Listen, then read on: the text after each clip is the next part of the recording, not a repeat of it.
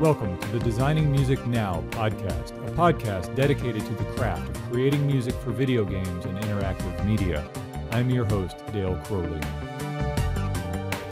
Today, I will be speaking with composer and audio director Steve Horowitz.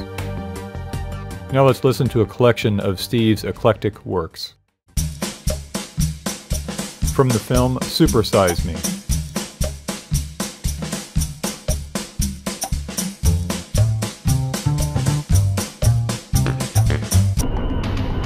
Excerpt from Cadillacs and Dinosaurs.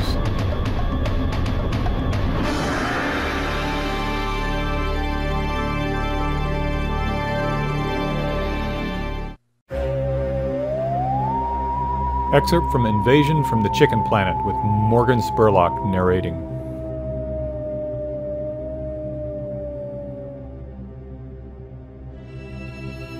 Needles in a heavenly haystack. There are more stars in the heavens than there are humans on Earth. Excerpt from Spongebob movie, The Game. Woohoo! My time machine, perfect!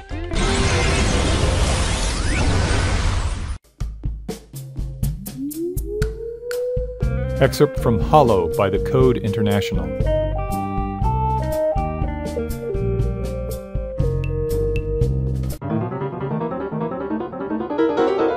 Excerpt from Like Powder to the Light on the album Stations of the Breath.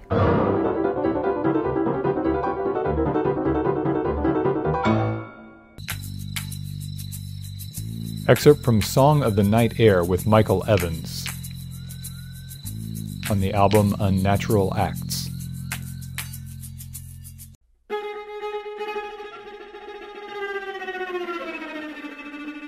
Excerpt from Pa Qua String Quartet No. 2.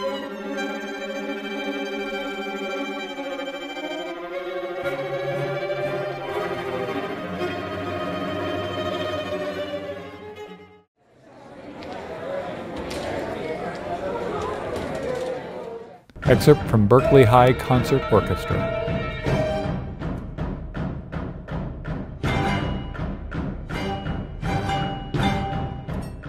Yes, the picture is great. I love the background that you've got going there. What do I have? Oh, Mighty Mouse. You see Mighty Mouse back there. Yeah, and the cartoons and all the games you've worked on. Wow. Oh, yeah. Very nice. That's not even all of them. That's just some of them. Yeah, exactly. Wow. All right, well, let's go ahead and get started here. First of all, thank you again very much for taking the time today. Thank you. To be here, and also please introduce yourself. My name is Steve Horowitz, and I am a composer. Simple and sweet. How did you get started in music? How did I get started in music? Actually, I started when I was 6 years old, so I've done music my entire life. There's nothing else I've ever really done, sadly. I started playing guitar when I was 6, and my sister had guitar lessons at this local place near our house. I lived in Miami, and she didn't want the lessons anymore, so I started taking them, and I never stopped. I played guitar all the way through junior high school, and then when my family moved out here to California to Berkeley, I'm in San Francisco now, but we moved to Berkeley. I went to Berkeley High. I switched to bass. They had an award-winning jazz program, and it was run by this fellow named Phil Hardiman. He's no longer with us, but he was amazing jazz educator. And so I went from playing rock to playing more jazz, and I picked up bass, and I found my instrument. I found out I was a bass player. Who knew? So I played upright. They gave me an upright, and then they gave me an electric. It was awesome. Fantastic. Wow. And so what are your earliest memories of music? Wow, earliest memories. Well, actually, the earliest memory I have of music actually is listening to a recording of Harry Belafonte singing The Fox. Do you know that song? So hum a few bars. Night, pray to the moon to give him light. It was many a mile to go that night. I have this really early memory of sitting there with my mom had a turntable in the living room and playing it, and then going again. So I must have been like 5 years old. Interesting. Listening to that. Yeah, the days of the turntable. I remember that. They're back. Yeah, they certainly are. They're with a back. vengeance. And so talk a little bit about your educational background. I was totally self-taught. So I went, I played guitar, played rock guitar and folk stuff. And then I started playing jazz in high school at Berkeley High, like we were talking about. And I was really pretty much self-taught. Although, in school, high school, that's teaching. But in terms of formal study, I didn't go to music school until I was 24 years old. And I was writing all this music post high school. I was gigging, making my living playing music and writing music and also engineering. I had a recording studio that I worked at with some friends. And I used to record bands and all kinds of groups. But,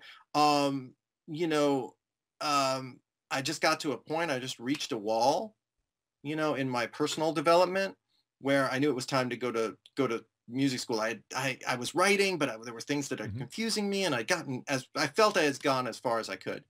And then I went down and I studied at CalArts. So I studied with Stephen Lucky Moscow and Mike Fink and Morton Subotnick and Mel Powell. So that was absolutely amazing. So I studied composition at CalArts and, oops, what were we talking about? CalArts. So CalArts. CalArts was amazing. It really was phenomenal. Because I got there and I'd already been writing a bunch of music. And there were certain questions I had, like, well, how could I notate this differently? Or, wow, writing for live instruments that I hadn't written for before. That, the only instruments I had written for before were friends of mine or for my group, for my band. So, it was total amazing. Lucky. Well, I studied with Mike Fink the first year that I was there as my primary teacher. And he was, Mike's a fantastic composer. If you don't know his music, Michael John Fink. He writes some beautiful, gorgeous, wonderful music that's really, really worth exploring. And he helped me with a bunch of stuff. And then the second year I studied with Lucky primarily, and that was just mind-blowing because, I would show him pieces, and within 5 minutes we'd be talking about exactly the thing that was bothering me or on my mind without me even articulating it to him. He could just tell by the written page where I was at. So that was really, really cool. So CalArts was a fantastic experience. I wrote chamber orchestra pieces. I had tons of solo pieces played. It was phenomenal. Great, marvelous experience. Highly recommended. Fantastic. Changing gears a little bit, if you could have a conversation with anyone, living or dead, who would that be? Wow. Okay, I'm going with Frank Zappa. Fantastic. And what would you talk about? Music. I love Zappa. I'd also, I'd love to have actually a conversation with Lucky again. It's been a while, and he passed away in 2005. So I would love to sit down with him and just talk about music. Wonderful. Wonderful. Yeah. So what is your favorite video game? Wow. Let's see. Does Miss Pac-Man count? It does. It's a very, very great video game. If you said, go play a game right now, I would play Miss Pac-Man or Joust. I'd play Zork. Actually, my son Finn started playing Zork the other day. Text adventure. It's awesome. It really is. I played the heck out of it. Yeah. Go north. Go west. Yeah. For more modern games, I really like Limbo is a game that's been around for a while. I really love playing. And, Red Dead Redemption's a nice game with a nice score as well. Let's check out some of Steve's most recent work. Shimmer and shine. Enchanted carpet ride. Swipe our magic carpet up and down. That's it. For this genie training flight, we have to try to collect as many genie coins as possible and find enchanted treasure chests. There are 2 treasure chests to find on this magic carpet ride, so keep your eyes open. Teenage Mutant Ninja Turtles Portal Power gameplay video.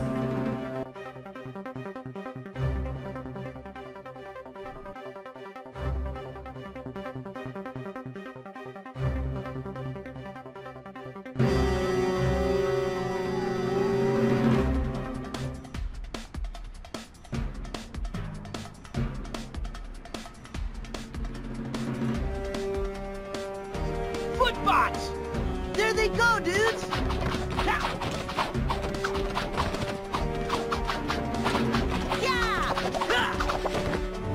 let them get away.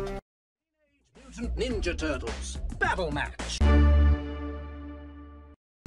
3, 2, 1, fight!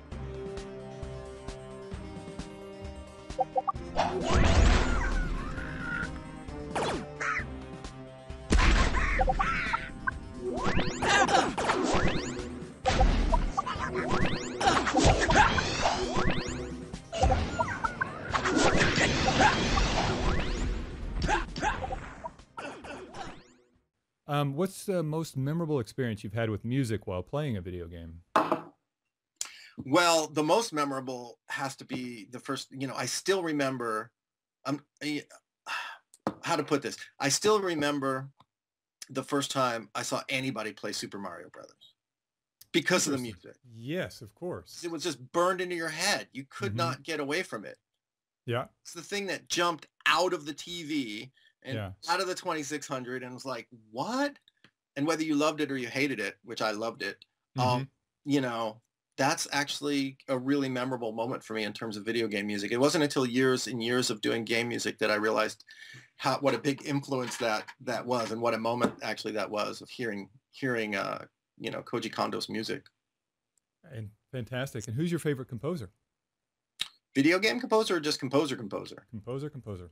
Oh, that's too hard. You got to give me like the desert island. Can I have like the desert island top 5? Yes, you can have the top 5. Should we go by genre? Let's go by favorite. If you could only listen to one composer. Oh no, that's on a desert island. Super unfair. Wow. Okay, so Stravinsky comes to mind. Love Stravinsky. Arnold Schoenberg, huge influence on me. Xenakis, Ligeti, also huge influences. Let's see. On the film scoring side of things, Bernard Herrmann, Jerry Goldsmith. Wow. Yeah. Right. Let's see. On the game side of things, Guy Whitmore. Nice. Good call. Love Guy's scores. He is truly a game composer's game composer. And what he can do in 5 megabytes of music is just mind-blowing. Right. I mean, when people... I'm going to give Guy a big compliment in this interview here, so I hope you see it, Guy. But, when people ask me what the difference is between a game composer and a film composer, I point at Guy. There you go. And I tell them to go check out his work, because he really, and I'm not dissing all the other people who are working in games. It's just Guy has an uncanny knack for understanding what game music is about and from coming at it from that perspective. So. Yeah, he's a technical composer as well, so he understands whys and middleware and how to get the most out of it. So absolutely, and he always comes from the perspective of how can we make the music more adaptive and dynamic to the actual gameplay itself, which always renders very, very interesting results, I think. Excellent. And so now, who's your least favorite composer? Oh God, I'm gonna diss people. No, I can't. It's hard. I really, truthfully. I like a really, really wide array of music, and there's almost nothing that I listen to that I'm just like, ugh, hate. I mean, it depends on your mood in terms of the day, but I would be I'd be very hard pressed to just pick out a composer. And all right, so you want a little bit of something about me. So one of the things is I'm not a huge fan of minimalism. Okay. I'm not. And it's always, it's been a very big part of my life having to say that, avoiding it, because so many of my friends are write post minimally, and so many, it's been such a large movement for such a long time. But I'm not a huge fan of minimalism. So, as a genre, I'm probably not going to be, popping that bad LP out and shoving it in the disc player to make it run. Okay, and so what is your favorite instrument? Wow, again, that's like picking your favorite children. I mean, my favorite instrument. Okay, I do have a favorite instrument for you. You? All right. Contrabass clarinet. Nice. I've done several recordings because the thing just sounds crazy. I mean, the low end is ridiculous, right? Contrabassoon is close, but really on the low end, I'm a bass player, so I like low end. But contrabass clarinet. So I've done several album recordings. You can go check them out. The first and second code CDs. Mm-hmm. And I know there's another one in there where I've played with Ralph Carny. Now Ralph Carny also plays contrabass clarinet, and awesome, just awesome. Because of the range, it's like a cello in that sense. Well, it's lower. It's a full, almost, octave, 2 octaves below the cello. But it also goes higher, right? I mean, it's got a pretty decent range. Oh, it's got a huge, tremendously wide. Yes. But its low end is just sick. It's just crazy. Awesome. So then what is your least favorite instrument? Oh, again, picking favorites. Least favorite instrument. Mm-hmm. Wow. I guess I should have read the questions that you sent over to me. Least favorite instrument. Just off the top of your head, what's one that you cringe when you hear? Well, any instrument that's played badly, out of tune violins. I love them. Really hard. I don't think I have one. Kazoo? Okay. I mean, if I had to choose, it would be low on the list. Kazoo would be down there. Certainly wouldn't be up there. All right, so with kazoo it is. What profession other than your own would you like to attempt? That's writing, poetry. I would be a poet. Wow, a beat nice. poet. I'd have at least 10 volumes of beat poetry by now. Oh, no. Wait, forget the beat poetry thing, although that's true. Stand-up comedy. Wow. Yeah, I would love to be a stand-up comedian, and I've semi-attempted it at times, but never fully because I'm too scared. I'm too chicken because it's too hard. It's really hard. Yeah, yeah. I'm a huge fan and admirer of stand-up comics. And in fact, I was going to show you this book that we've just gotten that you might appreciate too. Judd Apatow just came out with a list of an interview book that he's interviewed literally everybody: Seinfeld, Louis C.K., Chris Rock, nice. Lena Dunham, so on. So highly recommend that as a person that is also interested in stand-up, and and it's also related to music. It's a very rhythmic sort of skill. Yeah, but it's like being a soloist. It's more terrifying. You're just out there. It's just you and nothing else. That's why I'm a bass player. I stand in the back, right? Yep. I kind of like, control things from behind the scenes, but being just out there, you audience, that's scary. Yeah, it is. It is. I've never tried it. Don't think I'd have the nerve. Yeah. So what was your first major break? In games or just in general? Let's go in games. What was your trend? Yeah. How did you first get into games? Yeah. So there's a good story behind that. So I was living out here in San Francisco. This is I just come back up from Cal Arts, actually. So it was the early 90s, probably 1991. Mm-hmm. And my cousin came to town. Mm-hmm. And his girlfriend at the time, her best friend was married to a guy named Mark Miller, who Mark got the first Lifetime Achievement Award at the Gang Awards. I saw that, yeah. But Mark had a company that doing music and sound for games.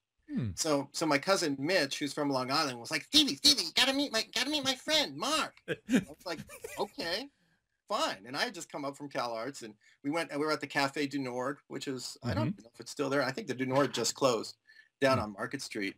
And the band was playing, and Mark was screaming at me. He's like, "Did you ever think about making your living writing music for games?" I was like, "No." I went to Cal Arts. I was supposed to, make crazy weird noises and die poor. That's what they told me I was supposed to do. Right. When I left Cal Arts. But I did start working for Mark, and that was a tremendous education. He gave me my start in doing interactive media and doing games, and he was working for everybody at the time. So Sega, Sony, Crystal Dynamics, and big companies, small companies, and that was amazing because, you'd be working on a console game for Rocket Science Games, one day, going over there. That was the start of Sillywood, right? The merger of Silicon Valley and Hollywood. So I'd go over to the office and they'd have catered lunches every day, you know, and just amazing, you know, right? They were going to make 2 games, then 8 games, then 6, and then they made 2 really crappy games, and that was the end of them. But, you know, on the other hand, we were dealing also with companies that were like I remember one 2-person company, and their whole thing, they were going to Dante's Inferno on CD-ROM. The whole thing. So hours and hours and hours of recording, you know, actors reading through, you know, the book and the whole thing. I mean, I don't think they ever finished it. I mean, monumental task, right? So that was awesome. And San Francisco now, and just like then, is total hotbed of awesome game development. So that's how I got my start. Wonderful. And so in those early days, what is a particular game that you worked on that you think was the defining moment of those early days? Well, the Cadillacs and Dinosaurs is the one that people remember the most, because that actually got quite a bit of press and quite a bit of play. But for me, my favorite project of that period was a game that was never released, and it was called Roach Racer. And the idea was that, you know, there were going to be these roaches. Basically, it was like a car racing game, except imagine no cars, roaches on a track. And first they're in the bathroom, then they're in the kitchen, you know. And we recorded this was down at the Sega studios down the peninsula in Palo Alto. And we recorded, I think, 2 tracks that were just, it was great. Mark was just like, just do what you want to do. And we went in, we recorded live band and overdubs and like the whole thing and these tracks. And I remember sitting at the session where we played it for the producer, the game designer producer who had to give the green light. And he came in and he sat, he's like, okay, play it for me, boys. Put this newspaper up and pretended to read. So Mark hit the track, or maybe he was reading, I don't know. Mark hit it, played it through.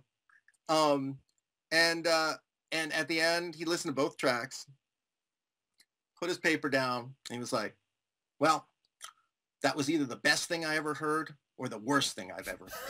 I just don't know. And he laughed. Oh my, that's high praise. Yeah, that was one of my most memorable game sessions, you know, and impressionable at that time, you know. So I looked at Mark. I'm like, did I screw up? All right. He's like, it'll be fine. And the game never came out anyway. So, so between then and Nickelodeon, which is where you're at now, what was the path? So I was here in the Bay Area in '96, and my wife and I, Keisha, we moved to Europe for 4 years. So we decided to move to the Netherlands. So we were in Holland for 4 years. I toured over there. I recorded over there, had pieces played, played with my group, and also taught a little bit. And when we decided to move back, we moved back to New York City. Oh, okay. So we didn't move back to the Bay Area. We moved back 2000, Y2K. Right. Our plane did not fall out of the sky. Scary time for everyone. You remember that? That was. Oh, I do. Yeah. And being a programmer, I definitely had a lot of trepidation about the databases crashing worldwide and everything else. But yeah, we survived. Well, the cool thing, it was a lot of good work for programmers, you know. Since then, it's been downhill.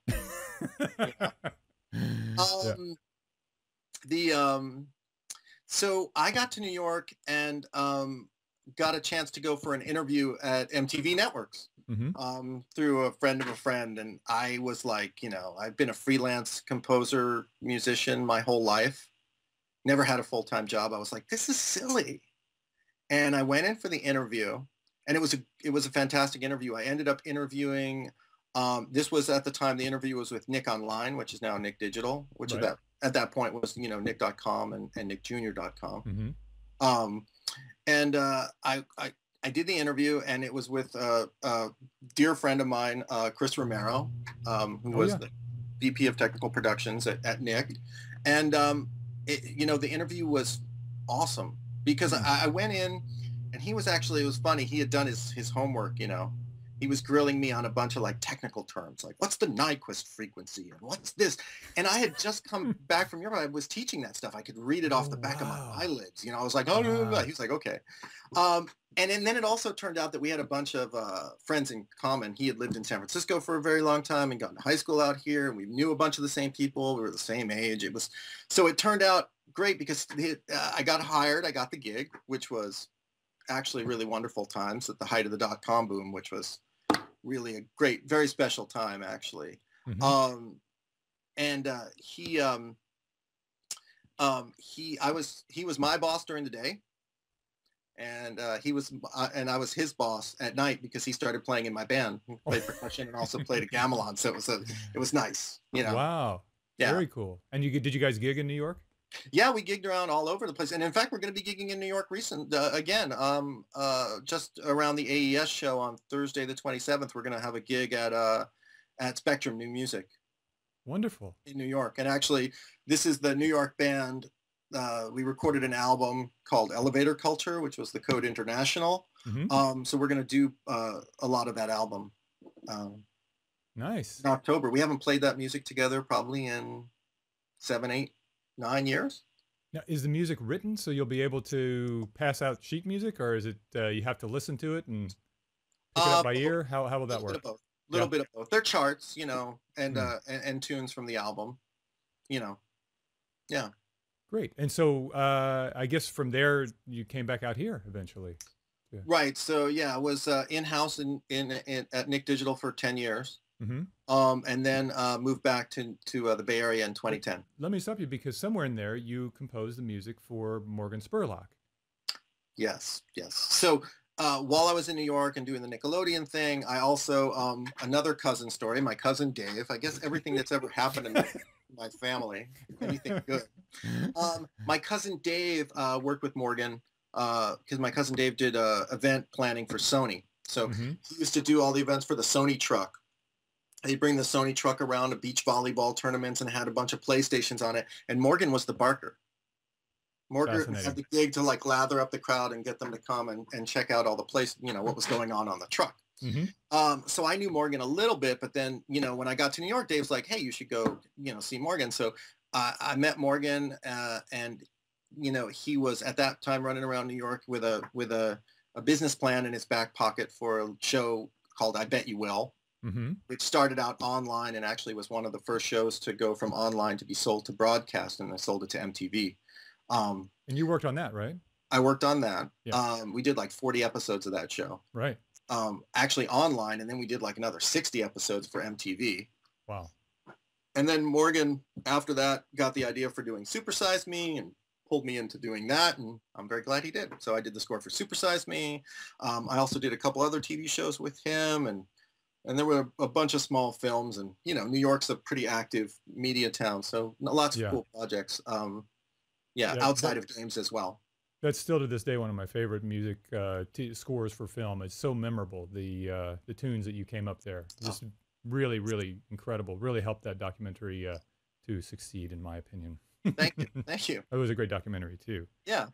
Great. And so then you did move back out here eventually. Yeah, 2010, we decided that we had enough of the weather, so we moved back to the Bay Area, San Francisco. Excellent. Okay, so what is your music composition process? So you've got let's say for games, or choose any process. What do you typically go through? Do you compose in the box, in the DAW? Do you compose live? Write it down on paper? What's your process? Oh, I go through hell. No.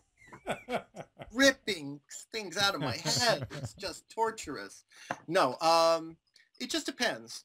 So, you know, I also have a large body of work for like my own compositions, whether it's string quartets and chamber music and also my band stuff. You know, you can provide links for that stuff so people can hear some of that. Yep. So that's really different for me. So when I have the time and when I'm writing, you know, a lot of times I'm still using pencil and paper. You know, and, you know, writing things down and putting it into the computer using programs like Finale, you know, to get the scores together and all of that. When I'm working on game projects, unless I'm working on, you know, specific types of instrumental projects, for the most part, it's in the box. For the most part, I'm working in Pro Tools. You know, Pro Tools is, I use it for everything. Yeah, MIDI keyboards and virtual instruments and sample playback and put it all together and do the mixes and yeah, deliver. And do you have any tips or tricks for writing adaptive scores? Or do you just write it as a linear score and then go from there by, you know, printing branches and stuff? Sure. Therein lies the rub. Always when you're working on games, you always have to think about the gameplay mechanic, right? So I can never divorce myself from that. So that's, you've hit on another thing, which is another huge difference. You know, when I'm writing music for myself, or, you know, I'm not thinking about anything but music in a pure sense. When I'm writing for games, I have to think about music in a pure sense, and I also have to think about how it's going to function with the game, always from the beginning. So, you know, what the gameplay mechanic is, how it's going to be triggered, how long the pieces of music can be, how much music I need, what sort of music I need. Can I do an adaptive score? You know, is it on a platform where I can do that, right? Are they using Unity, or what game engine are they using? You know, so all these millions of questions that you have to go through, and then you figure out what's possible, right? You know, and it's all a process of peeling away the onion. It's all a process of framing the project so that you know what it's made of. And once you know what it's made of, then you can pick your instruments, you know, and you can go. I was thinking about that today. I'm working on a Teenage Mutant Ninja Turtle game right now. And I have to go back. We've worked on, you know, 3 of the worlds, and now it's like, oh, we're going to update 2 more. And I'm like, well, I go back to it, and so much of the work has been done because the roadmap is sitting in front of me. The instrumentation, you're solving problems, and, you know, just like anytime you're writing and composing and you're figuring out the best way to develop those ideas and to put them together, right? Right. It really depends on what the game needs and how, you know, the music will interact with the gameplay and everything else. So absolutely, you know, maybe it's a game where as much as I would love to, I want to, if we only had a 60-piece orchestra, but, you know, it needs an 8-bit score, you know? So it's like, you gotta always go, you know, and that's true whether you're composing for yourself or you're composing. Anytime you're writing music, there's always that need that we feel as humans to put our mark on it, right? And every idea we come up with is great, but, you know, when we step back, we realize that, and this is what, when I studied with Lucky, Stephen Lucky Moscow, this is what he used to talk about. He used to talk about the morality of a piece of music. And I was a young man then, and I was like, morality? I don't have any morality. What are you talking about, right? But I came over the years to understand that in all cases, once you put pencil to paper, or once you start to input MIDI notes on your keyboard, or once you start, and a lot of times, you know, that's a hard thing to do, but it's, you know, it's what you're trying to achieve. Well, and I think that's particularly true when you're working with a group of people in a collaborative way on a game, because they'll have a vision of what the music should be, and the world itself demands certain styles of music that, you know, work within that world. So yeah, and that's the part where it gets very different from when you're the boss. You know, you know, you may have a very strong idea for this is what this really should be and what it needs to be, and you push it as far as you can. And if other people are like, no, it's not going to happen, then you have to be able to let go. Right. Great. And when do you find yourself most creative? When do I find myself most creative? That's a very good question. That's a very creative question. Actually, strangely enough, I find myself most creative in the mornings these days, which used to be completely opposite. For most of my life, I was a total like 3 in the morning, 4 in the morning night owl. And I guess Peter Pan grew up, and now it's usually between the hours of like 8 in the morning and noon that a lot of things seem to happen. Well, I'm going to kick myself for asking this question, but when are you most happy? No. That's a good question. That's a fair question. When am I most happy is not really a time. I won't give you a time. Like, I'm always happy at 4:30. That's you know, that's happy hour or something like that. I'm most happy when just things are going well. Creative projects I'm working on, family life is good, people are happy, everybody's healthy. I'm happy. I'm a simple man, you know, health, you know, music, happiness. That's all I can ask for. Fantastic. And are there any particular activities you do to get the creative Time juices flowing? machine. Perfect. Another good question. Creative juices I'm ready to run flowing. for a long, long time. Sleep is good. Yes, I agree. I've chronically underslept or have lack of sleep, so more sleep always, you know, seems to help me be in a better mood. You know, a little bit of exercise, walking, getting outside, you know, Makes the dream work. getting out of the studio. Right. That's a nice thing, nice way to get things moving. If things are ever really, no, truthfully, if I'm ever, you know, in a situation where ideas aren't flowing quick enough or things aren't happening, you know, I'll just get outside, take a walk. You know, I live in San Francisco. I don't have to worry about ass weather in New York. You know, I don't have to worry that it's snowing or it's 105 degrees, although it is warm today. Yes.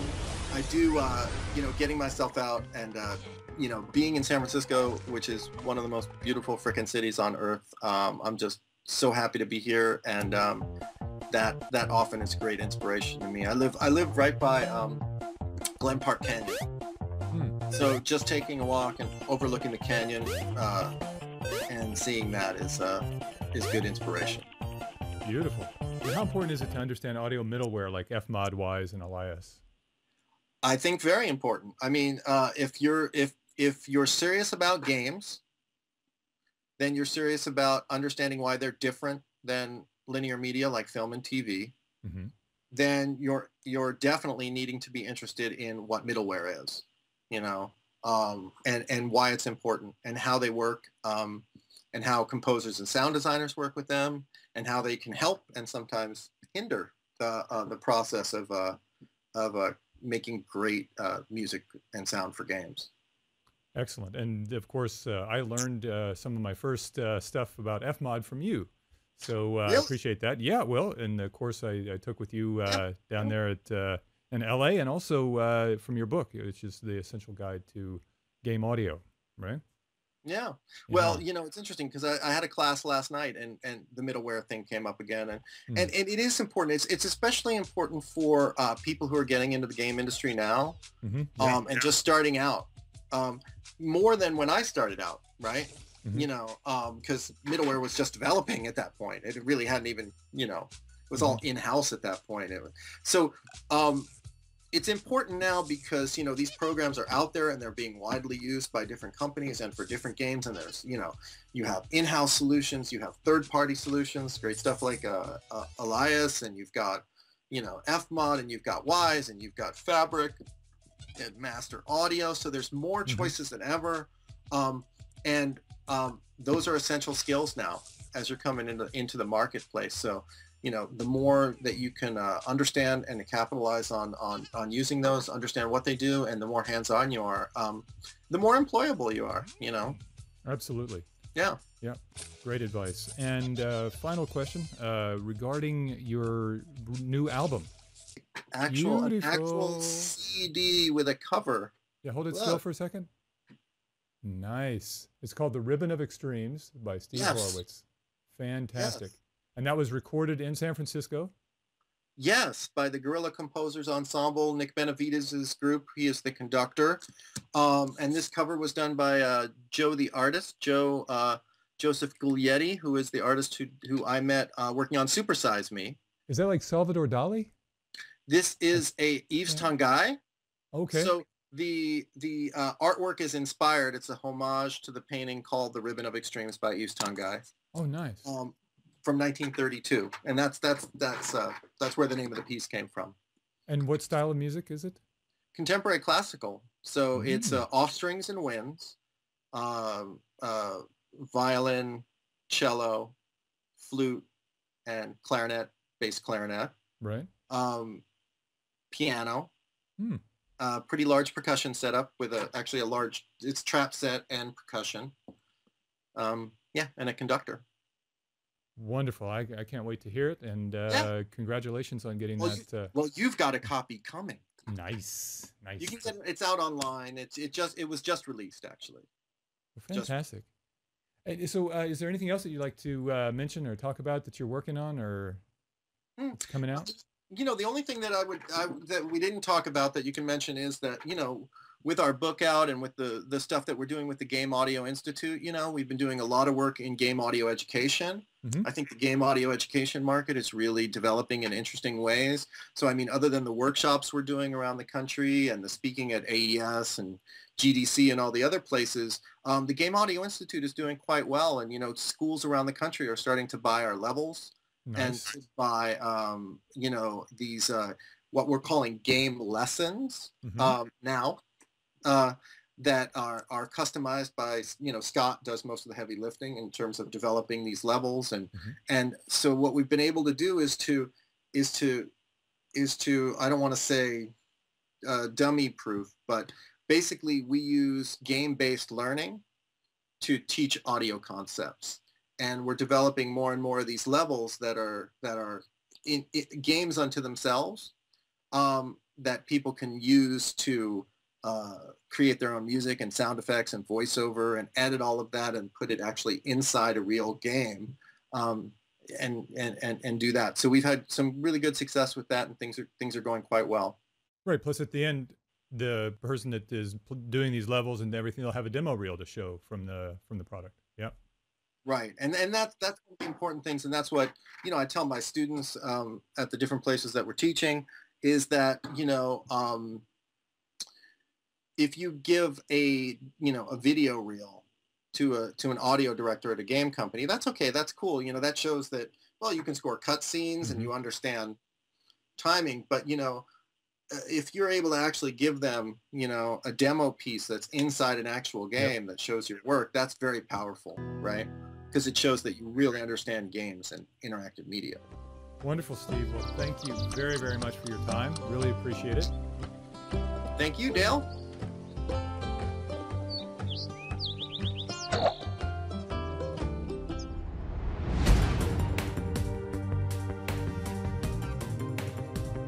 Thank you for listening to the Designing Music Now podcast, a podcast dedicated to the craft of creating music for video games and interactive media. Please visit us at designingmusicnow.com for more info, news, and reviews on this subject. We would love to hear from you.